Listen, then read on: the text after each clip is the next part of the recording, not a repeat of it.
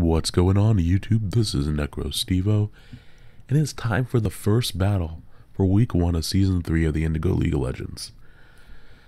Now, I'm going to be doing more of a team analysis like I did for the Pokemon Premier League for these. I'm a little bit sick, so I won't be doing one for this video. I will give you a brief overview of my team. My week 1 match is against Mac, of course, of Rocket's Game Corner. If you haven't seen his channel, definitely go check it out. I like his narrations. He's a great battler. Fantastic personality too. He's very entertaining narrations. But you who have followed the Indigo League of Legends before might know that I've lost against him in both previous seasons. So there is a lot riding on this battle. I really wanted to win this battle. It was not only just kind of like a pride thing, but it was like a rival thing. And I just want to win. Come on, who doesn't want to win? Of course, in this season of the Indigo League of Legends, there are no Uber Pokemon, so I don't have to contend with Mega Mawile, which is nice. I was really worried about Mac's capacity to bring dual weather to this battle. He drafted the cores of Hippowdon alongside Stoutland and Charizard X and Ferrothorn, and he also had access to Kingdra with Meowstic, which can set priority rain. So I really thought he would be bringing Charizard X, Hippowdon, Ferrothorn, Abandoned Mienshao, his Stoutland, and maybe switching between some of those other Pokemon there to set up some type of weather.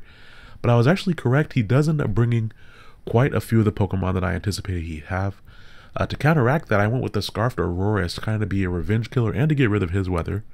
I have a modest Charizard Y with Flamethrower. That way I don't have to mess around with Fire Blast missing, and I can 2-hit KO basically every member of his team, bar an Assault Vest. Crawdont is a great revenge killer to a number of his teammates.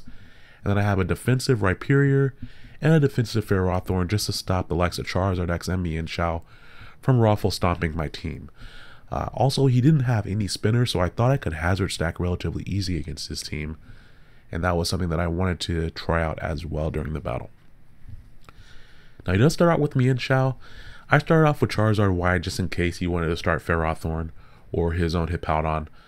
But since he starts with Mienshao, I need to see if he's Scarfed. I also need to see if he has Stone Edge, excuse me.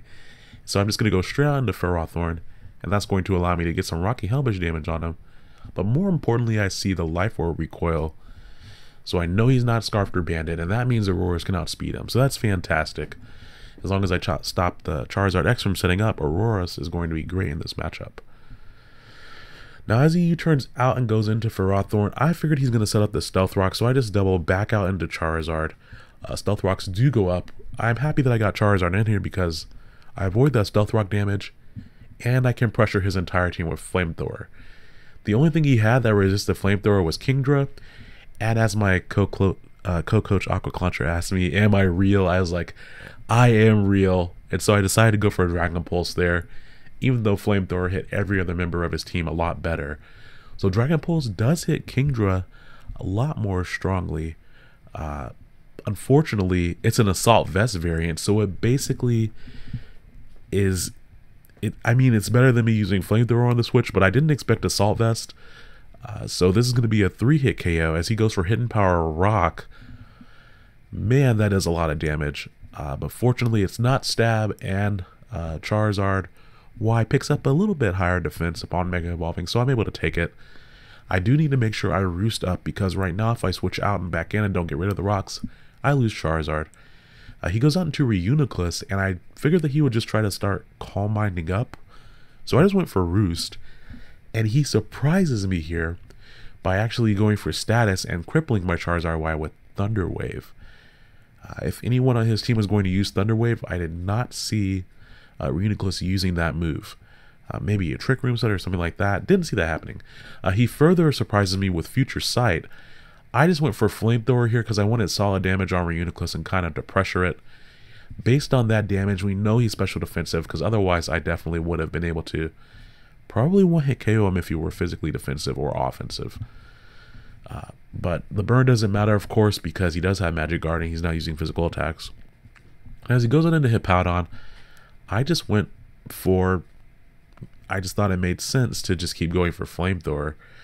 But on the other hand, he does get that free priority there. So I'm going to go out here, and I was going to use it as an opportunity to spin. Getting the rocks off the field were paramount.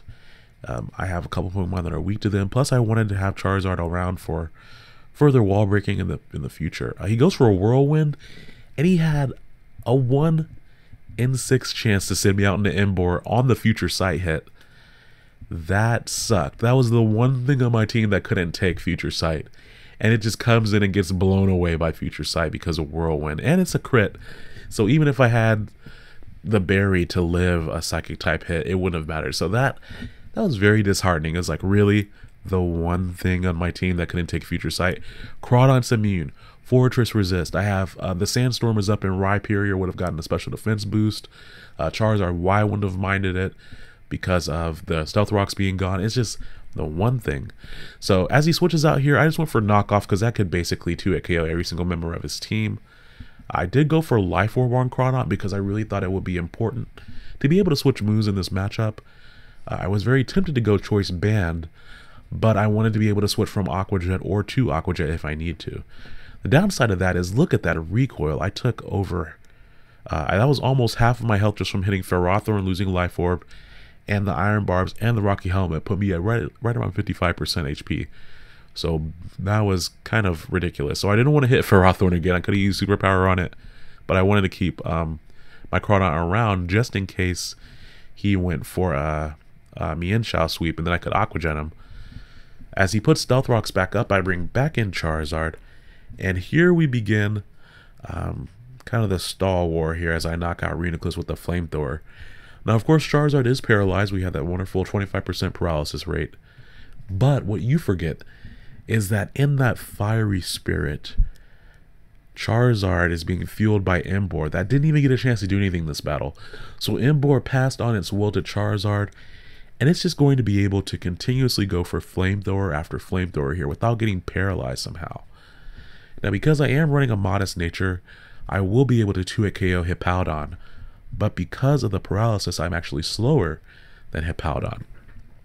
So what we have here is this stall war where he's basically waiting for me to get paralyzed, and Charizard's paralyzed, so I have no reason to really switch it out. And I'm also worried that he'll go for a Whirlwind at the same time that I switch it out. I figure if he had rock type coverage, he would have used it by now. So I'm not too worried about staying in here and continuously going for Flamethrower. He's losing a little bit more health from Flamethrower every single time I hit him than he's gaining back with Slack Off. So unless I get paralyzed, eventually I'll win this war. But the moment I get paralyzed, he immediately has all the momentum because then he can just Whirlwind me or wait for me to roost and then Earthquake me, or all sorts of options open up there. I was a little bit worried about bringing in Fortress on Hippowdon because Hippowdon can learn a Fire Fang. So that was a little bit of a bother. I'm very surprised to not see Stone Edge on it, or at least Rock Slide for my Charizard, but that worked out pretty well. I actually ended up not bringing Venusaur or Togekiss to this matchup. Just to explain that choice, Venusaur and Togekiss were what I drafted in the first season of the LBA, and I fully expected Mac to expect me to bring them because Venusaur is my favorite Pokemon, and he actually only had one Pokemon to resist Fairy type on his whole team.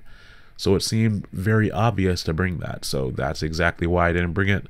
It was a pretty good matchup, but with Rhydon and Emboar, kind of some strong wall breakers, and then Fortress forming a nice little defensive core with Rhyperior, I figured I could play around it. Now, the downside about not having Togekiss in the matchup is that I'm not able to use Heal Bell, but somehow I got through all of those turns without getting paralyzed once. So thank you, Emboar, for your fiery fighting spirit and channeling it into my Charizard here. He goes out into his Fortress and goes for Self-Destruct. He did forget that Explosion is a little bit stronger, and by a little bit I mean almost doubly stronger. But that's okay. It's not going to matter. I actually did click Roost there because I didn't know what he was going to do. And so I got paralyzed as I went for a Roost. And since I got paralyzed at such a low amount of HP, I'm not going to be able to switch out of here and come back in easily. So I just stay in. And he goes for a Poison Jab. So that means he's probably U-turn, High Jump Kick, Poison Jab, and Stone Edge most likely. He might have a Hidden Power Fire, which I was also worried about because Mienshao has been known to run Hidden Power Ice for Garchomp. He just goes for Taunt here, and I didn't mind that at all because I went for Gyro Ball. Mian Xiao is actually pretty quick, and Gyro Ball is going to do a lot of damage from a relaxed Fortress, even though I'm not running any attack EVs. As he goes for high jump kick, it does take out my Fortress, but with the Rocky Helmet damage and his Life Orb damage, he's not going to be able to take any hits from here, really. And if he switches out and comes back in, then he's in range of being taken out by Crawdon's Aqua Jet. So that is fantastic. I am going to go into Scarf Auroras here, Snowmageddon. I literally spent probably 2 days trying to breed Snow Warning and Timid with perfect IVs on this thing. So I'm very pleased to get this. The other one that I had is Modest, so I really needed to get a Timid one to use a Scarf. Since I know Mian Xiao is not Scarf, I know I can outspeed it. And his last Pokemon is actually Charizard. If he was a regular, fully offensive Charizard, Blizzard does around 90% max to Charizard. So I could just go straight for Blizzard here to see what type of Charizard he had. And seeing the damage that Blizzard does shows me that he's actually a especially defensive bulky one. Probably to take on my Charizard. Why? Now he does go for Flare Blitz, and Auroras actually has a pretty decent HP stat. And so he's going to take a lot of recoil here, and then he also takes hail damage at the end of the turn. And that puts him at such a low range that this battle is over. So Crawdon gets to come in and finish things off with a very clean Aqua Jet to the face.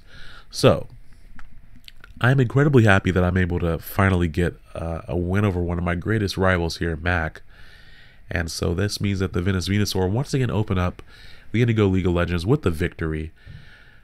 Very, very pleased with that. I don't know. This is just going to be the start of a very good season. And it also was a good way for me to kind of suss out my team there. It wasn't a huge problem for me to bring Dual Weather. It also wasn't a huge problem for me to use Crawdon with Sun. It kind of just makes me more aware of how I need to play with those Pokemon. I do think that I probably could have gotten up some hazards a little bit earlier on if I had played a little bit more aggressive with my Fortress, but it didn't end up mattering too much, fortunately. And I also think things might have been a little bit different had I gotten paralyzed against Hippowdon. He would have been able to force me out, perhaps, or at the very least do some damage to my Charizard Y. But I was just leaving Charizard Y in as death fodder because I didn't feel comfortable switching anything into Hippowdon when I didn't have to, and Charizard Y was paralyzed. So not getting the breakthrough there on the paralysis wasn't too big of a deal in the end. So I hope you guys enjoyed watching. That was a really fun battle. Mac and I always have fun battles, even when he destroys me.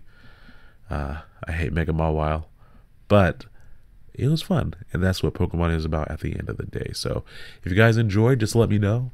We have our next match coming up against DRB for next week. I will hopefully have time to do a team analysis, or rather make time, and I won't be sick. But yeah, we faced DRB in the preseason and didn't win, so we have to come back from that. So you guys have a great week, and I'll talk to you later. Bye-bye now.